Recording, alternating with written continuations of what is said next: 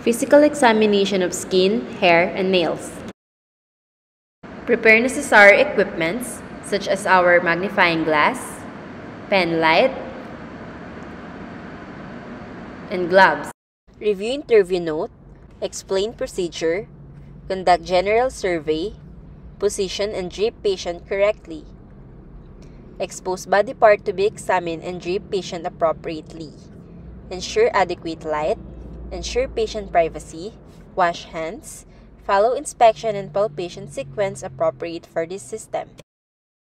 Inspect skin for color, thickness, symmetry, bruises, scars, scratches, wounds, unusual marks, presence of skin lesions, location and distribution on body, size, color, elevation and depth, content, border, palpate skin lesions, edema,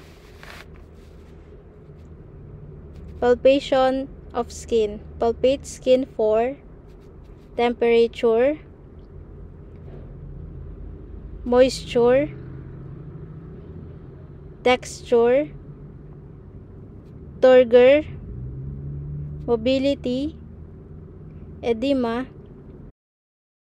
Inspection and palpation of hair and scalp, color, distribution, quantity, hygiene, texture, Presence of scalp lesions.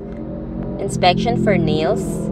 Inspect the shape and contour of the nails, surface, posterior and lateral nail folds, nail edges, hygiene, inspect consistency, inspect color,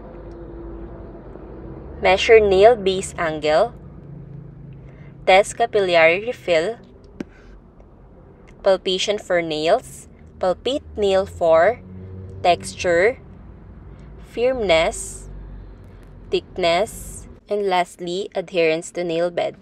And that is all for the physical examination of the skin, hair, and nails.